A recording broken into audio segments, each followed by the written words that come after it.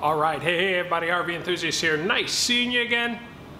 Today, we are replacing the Ocelot sensor with a new sensor. So, Richard sent me a new sensor. Here it is. The only question is, this may be too short. It is certainly shorter than the existing one, so this may belong to a different bike, but we'll know shortly. I know this fits on, so we're good there. But we just got to make sure we can connect to this. Let's take a look. All right, guys, as I get back down here on the floor, we'll just put some light on this to show you. These are Phillips screws. Do not use, to go out is okay, but to go back in, do not use a drill bit to put them, or drill to put them back in, because you can strip them out. All right, we'll use one of the screwdrivers that is sent with all these bikes. And as tempting as it is, yeah, electric driver would be better. Certainly coming out, that's a possibility. Going in, no way.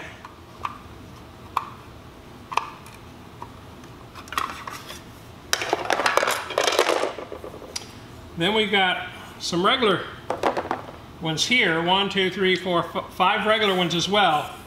So we need to take that off. Then we'll have access to the controller.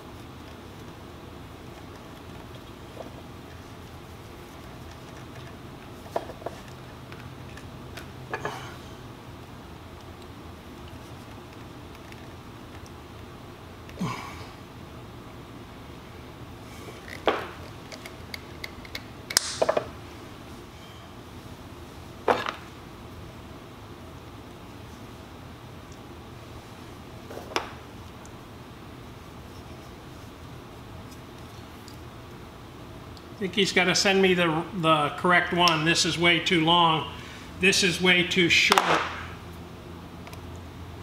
So as much as this would fit in and turn here, I don't think I can make a good square connection. So I gotta text him back to send me the one with the longer cord.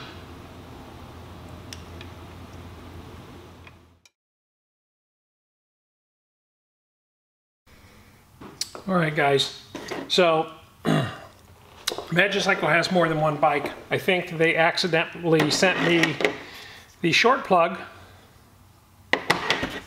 and the Ocelot takes the long plug. Everything seems to be the same.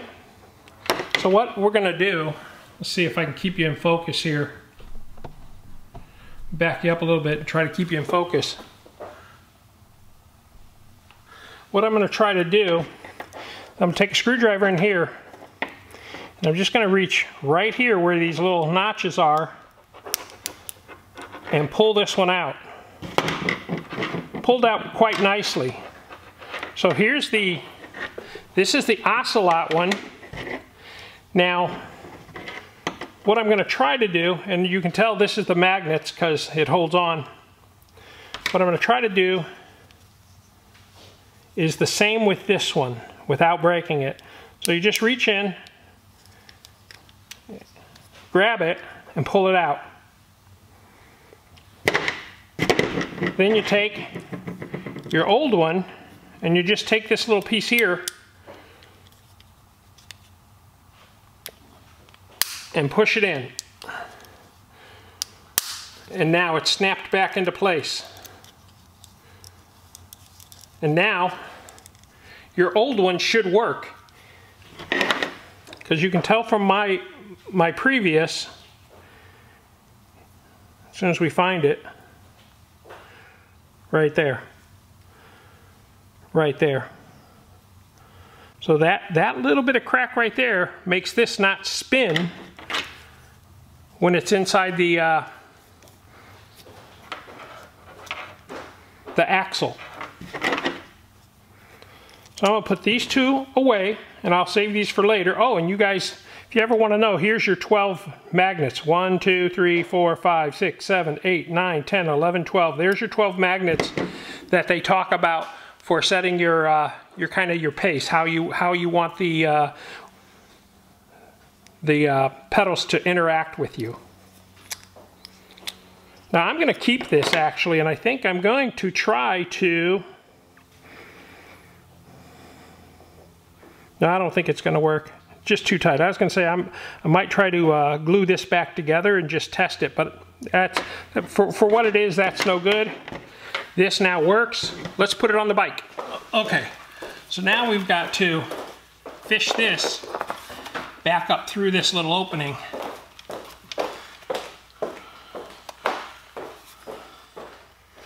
So there's a nice big fat wire that's in the way for me, so I'm just grabbing my flat screwdriver and kind of mushing it out of the way. All right, guys.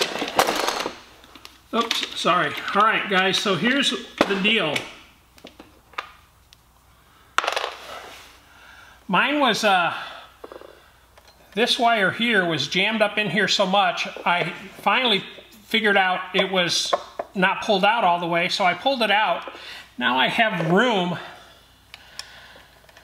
to massage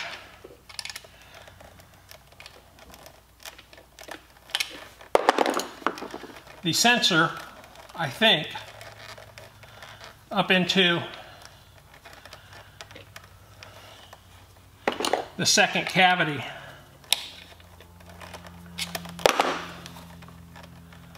And there it is. All right, so if you have room in here, you're good. If they didn't clear these wires enough for you, you'll struggle like I did. So I cleared this wire, which is this wire here. It was just kind of wrapped up in there. You can kind of tell a little bit wrapped up in there. Now it's through. Now all we have to do is connect it. And again, remember the two connections. Remember we got that little cutout. There you go. Now it's back in. And now all we got to do is kind of restuff these wires back in. There it is. Very nicely fit. And then this can just tuck back up in. Plenty of room now, guys. No problem whatsoever. Now, guys, I could use my bicycle stand to do the same thing, but what I'm doing is I'm getting my wife out here to tip the bike up on edge because I'm going to keep my hands busy showing you that this works. Honey, stand up here so you don't get your fingers caught. All right, I'm going to spin it. And there it goes. So it's working. All right, so I'm going to reassemble it. Thank you. That's all I needed. I'm going to reassemble it, and then we will take it for a test ride. Okay, guys, so what I want to tell you, don't panic if you see the little short one. This would probably have pulled through and made it to the short one anyway. I wanted all mine tucked back just the way it was. So I just used the outer shell of the sensor because what was broke and what will be broke on yours will be the inner shell. You can pop that out and pop the new one back in. It's the same thing. And in reality, it'll be a lot easier for you.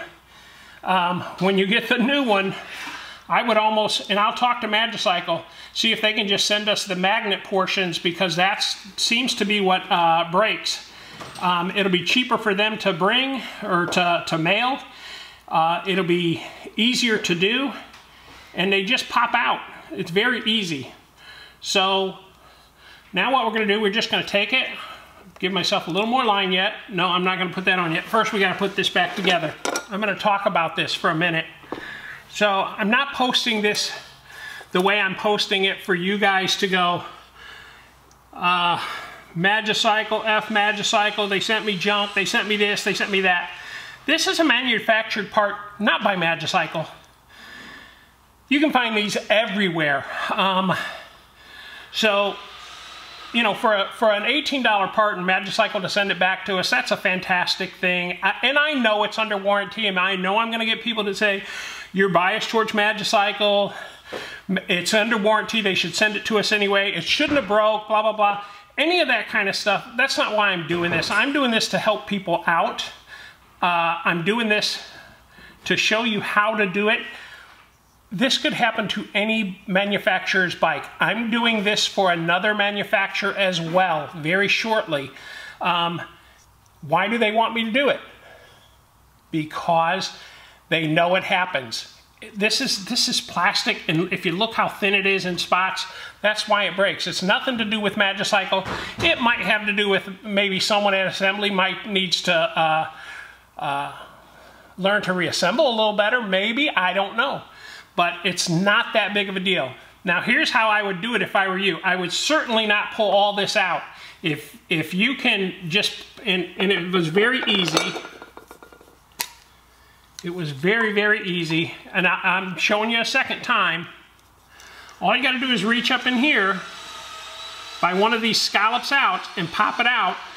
And you'll feel it. It'll pop it out, and then press the new one in. The new one's got 3 little grippers, and you just press it back into place, and it works. It beats fighting this. You can fight this and you can get it in, but it's a little bit more challenging. And then you don't have to take all that off either. Just take the crank off, take the inside of the sensor out, put the new inside of the sensor in, and plop it back on, done. Truly probably a 10-minute job versus what's gonna be a half hour maybe. And the way I talk, you know it's longer than that.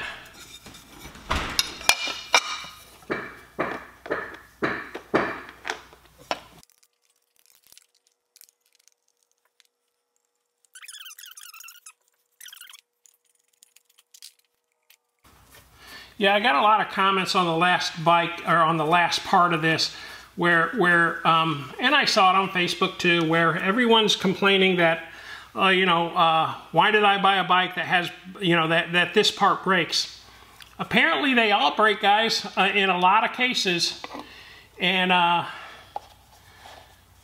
it's not something to fret a whole lot about, especially if you can do it the way I just didn't do it. If you do it the way I just showed you at the end, that's a heck of a lot better way to do it.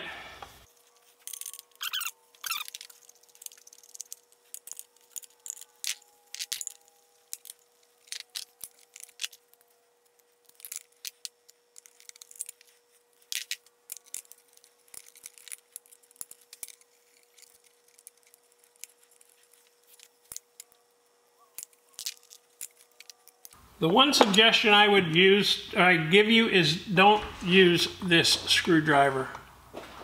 Get yourself a better screwdriver than this thing.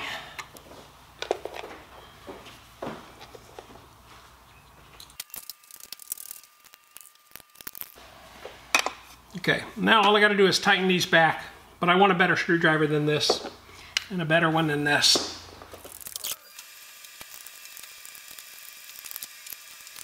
Now, put this where this cable lines up to that, and just slide it on gently. Gently. It's tight. Right like so, guys. It'll move right into place once you get it. And that's on. Perfect. Perfect. Now the last thing we need to do is make sure you're on the opposite side of your pedal. See, I left this all together from the last time, guys. I didn't take anything apart.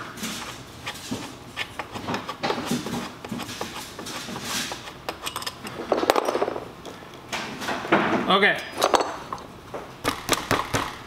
Now that's where it should be. Then we take the screw, screw it in, And then we get an 8mm wrench and we just tighten this down until this sinks back in. Put your 8mm in, start cranking it back down.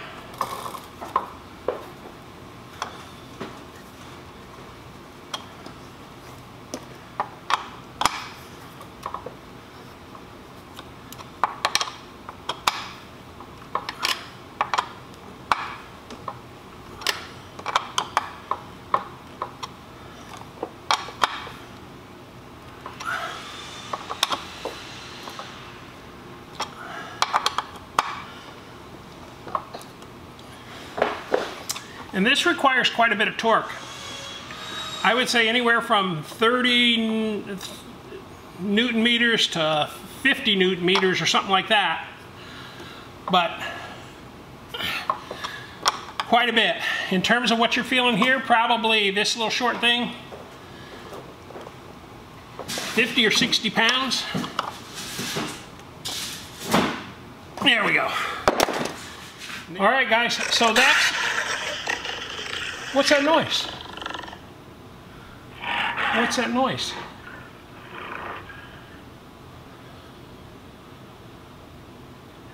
What is that noise? Hang on, guys. Let me take you off this stand here. Help me look around. What the heck is that noise?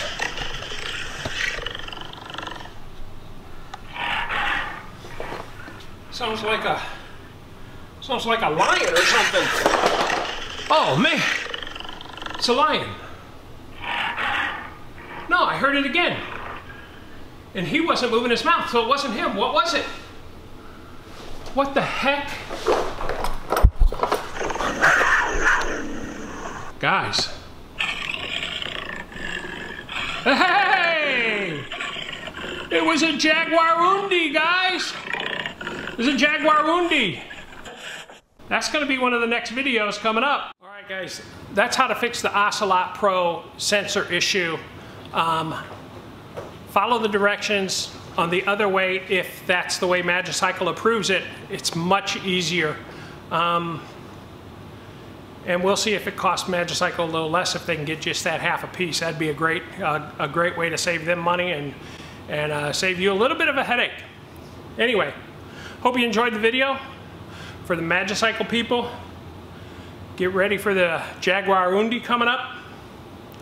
And for the other manufacturers, the other e-bikes, get ready for your stuff coming up. Got a lot of stuff going on this winter, guys, so stick with us. Thanks for joining me. We'll see you on the next episode. All right, first thing I'm going to do, guys, I'm going to throttle just to get out here.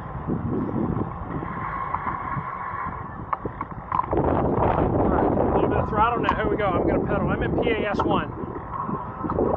So as I pedal, full power the whole time. Hit the brake. Now I'm going to go up to PAS. Same thing. Up to PAS, same thing.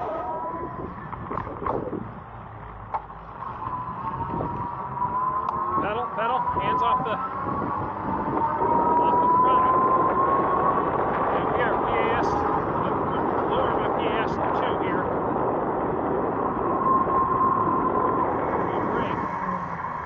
We'll give it one more shot here. I'm going to go from a dead stop, just pedaling. There it is, kicked in, and it's staying in. So there's your fix, guys.